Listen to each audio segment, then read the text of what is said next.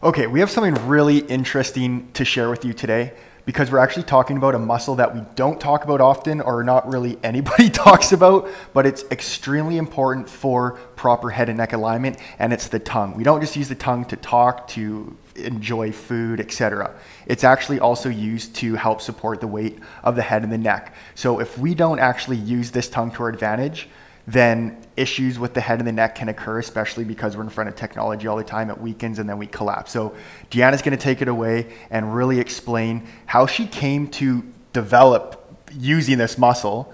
And we're going to bring you through some strengthening exercises for the tongue, which will look funny, but highly effective. Yeah, so as a therapist for years, I was bent over a massage table working on people, and I always had chronic neck pain. So I was quite a ways into my understanding of fascia work and the development of this technique, but I hadn't yet really conquered this neck pain for myself. And it was when I was at the lake one year and I was doing some yoga on the deck, and I was in a forward bend and my very typical neck pain surfaced. And for some reason, I activated my tongue. I put it in a different position and immediately the neck pain went away. So this obviously caught my attention.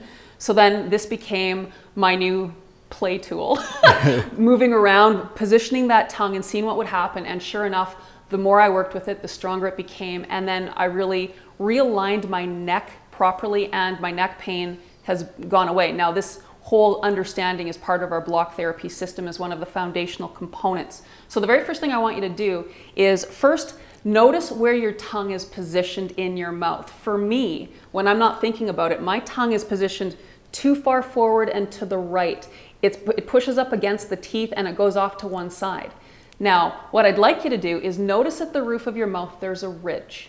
This ridge is about a pinky nail distance from your teeth. Now, pull your tongue back and put the surface of the tongue up to the roof of the mouth, and notice how it perfectly docks in that ridge. Do you see that? Totally. Yeah, this is where the tongue should be at rest if we are in proper alignment. So this is really telling us how completely out of alignment we are, and part of it is because of the way we collapse into the rib cage, so everything gets pulled forward. So with block therapy, we address the full system. You can't just work on the tongue because you'll get nowhere fast because of the way the fascia works in general. But as we're focusing on this one muscle today, let's pull the tongue back into the position and just become aware of where it is. Now, what I'm going to have Quinn do is stick his tongue in and out. And I want you to notice, actually face forward first, because I just want you to notice when he does that, you'll see this muscle here. You'll see the movement in the neck. And people often feel like they have a double chin when in fact they have a displaced and weak tongue. That's what causes this thickness in through here.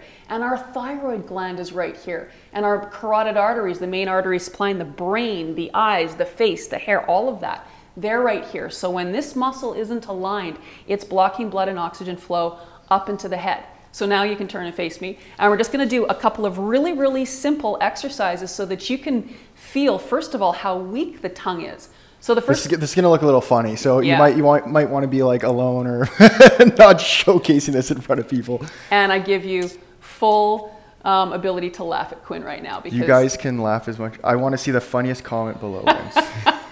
So all I'm gonna have Quinn do keep them PG, please. Stick his tongue out, stop talking. Stick the tongue out. If I activated my tongue, I would stop talking. That's right, that's right.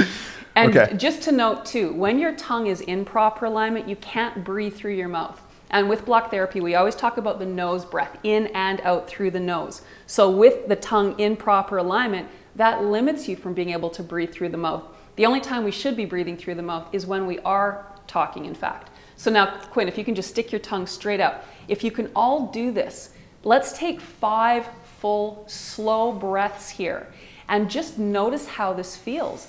The tongue is a muscle. And I remember when I was a teenager or even younger hearing that this was the strongest muscle in the body, which I really found strange because it's not like you can lift a table up with your tongue. But now I really understand the complex variety of different actions that this muscle is supposed to provide for us. Talking, chewing, and to support the weight of the head in proper alignment.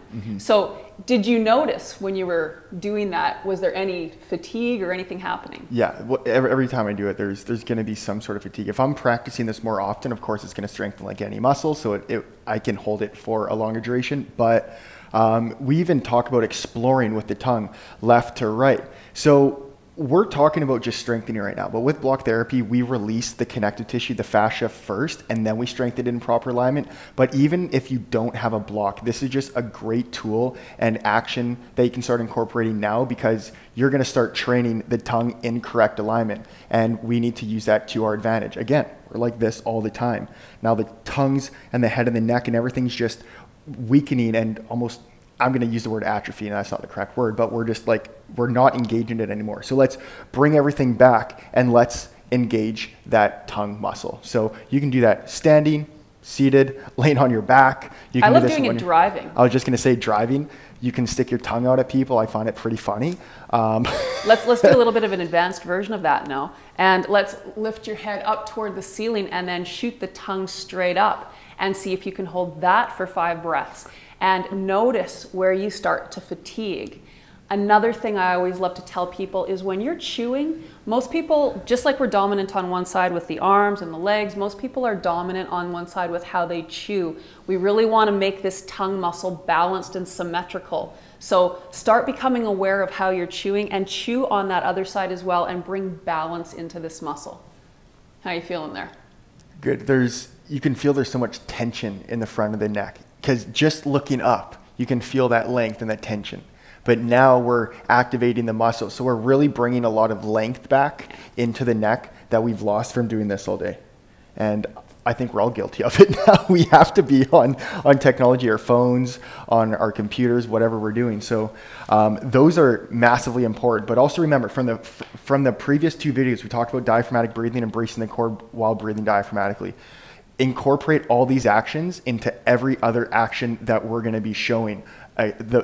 We're connected through fascia, which is a full body connective tissue that we need to understand and strengthen in a purposeful alignment. So this is just another action that you guys can add to your toolbox. Again, extremely beneficial, and you're going to notice some really great changes. I personally noticed this helps shape my jaw a lot better too, especially if I'm spending a lot of time in a forward direction. It's going to bring everything back and clean it all up. So hope you enjoyed that tip. Again, I want to see some funny comments below, and that's everything. Make sure you like, subscribe, and we'll see you in the next video. Bye, everyone.